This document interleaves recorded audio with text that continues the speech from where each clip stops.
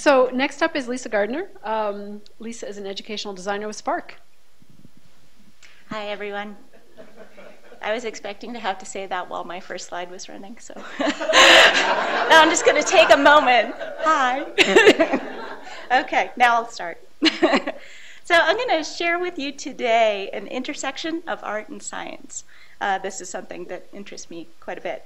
Several years ago, I was in an art class, and the instructor looked over my shoulder, and he looked at the landscape painting I was making, and he suggested that I add more atmosphere.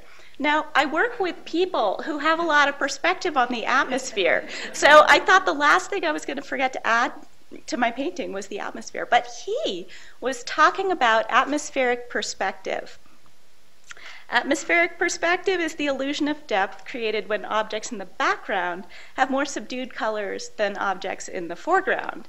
And this is one of those occasions when art and science start to blur together. That is, scientists have perspective on the atmosphere, and artists have atmospheric perspective. And like most places where art and science overlap, Leonardo da Vinci, it turns out, was the first person to investigate.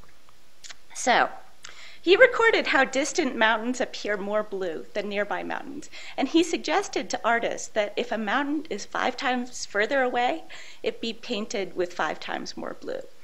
And it turns out that he followed his own advice. If we take a look, if you can look past the woman in this picture at the beautiful landscape beyond, and you can see that Leonardo da Vinci used bluer colors in the background, more muted colors, and so he was following his own advice. Now, there was something different today that he could not observe. Smoggy cities like Hong Kong, shown here, weren't around when Leonardo was making his observations, and I think we can say that air pollution adds to atmospheric perspective. Now, it turns out that the rise in air pollution and the rise in landscape art just happened to coincide. Do I get more seconds now? Okay. So the Industrial Revolution started about the same time that Western artists were going outside to paint what was really outside, like George Inness in the Lackawanna Valley here in 1855 in Scranton, Pennsylvania. Take a look at the background. There's smoke coming out of Scranton. In the foreground, there's deforestation. He may have inadvertently captured the start of the Industrial Revolution. And so George Inness, later in life, painted Niagara Falls. And art historians have wondered whether the smoke billowing from the background was a commentary on industrial development around Niagara Falls, or if it was just a helpful focal point.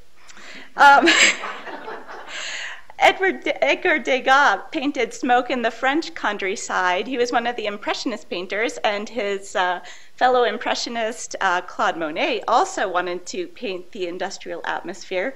So he went to London. He met the London fog there, which is not just a khaki-colored trench coat, but is a khaki-colored fog that is a mixture of smoke from coal fires around the turn of the century, mixed with the natural fog. And he and other Impressionist painters wanted to show the effects of light and atmosphere on objects. And so he painted a series of paintings of the Houses of Parliament in London under different light conditions. And in some of these paintings, it's even hard to see the Houses of Parliament because of the light conditions, really, in the atmosphere. And so he painted at sunset, at day, at dusk, and really got a different color palette each time. So the same smog that was causing health problems all over London was actually an inspiration for Monet. But a lot has changed since these painters were capturing the start of the Industrial Revolution, and we know more now about the health impacts of smog. And I think this has changed the way artists portray air quality as well. So this example here is also from London in 2012. This was an animation of sketches of the artist's young son breathing in and out, and it was made to bring attention to modern-day air quality issues. And here we have The Invisible Connectedness of Things by Kim Abelies, which was at NCAR in 2012, and a little pitch, her work will be back in 2014. And she had dinner plates with smog stencils on them, both beautiful and disgusting.